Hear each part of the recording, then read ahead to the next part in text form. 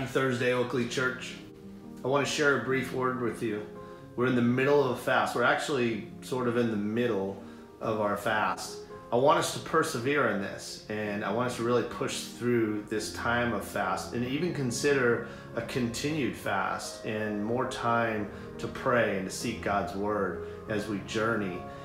In this series that we're in called Alignment, it has much to do with a vision that God has for our church, which also has a lot to do with the vision that God has for you personally.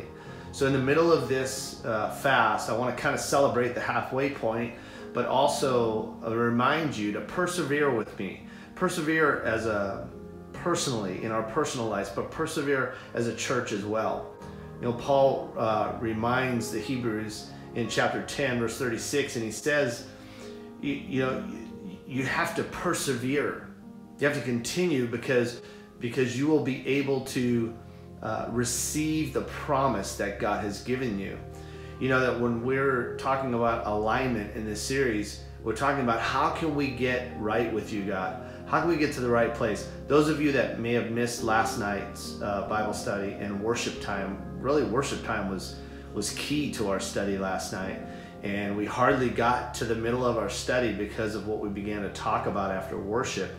And it's the idea that we can't lose sight that the fact that people are fading, people are running away even from the church and from God. And there are people who need you to speak into their lives. And so that's got to be at the heart of any goal that we would have. Any alignment that we would have would involve introducing people to Jesus and introducing Jesus to the heart of our community.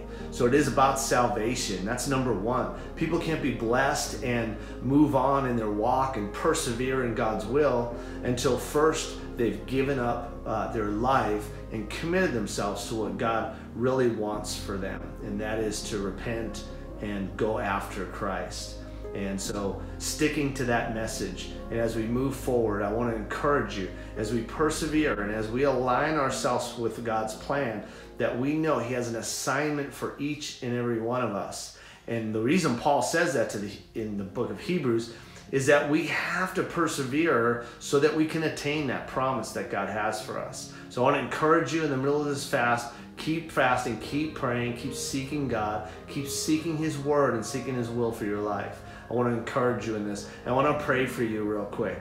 Father, I pray right now that over this church body, over every person that listens to this today, God, that you would bless them in this time, but not a blessing that just rains showers of things around them, but blessings, God, that would rain inside of our lives, that would begin to change us, begin to align us with your plan for our life.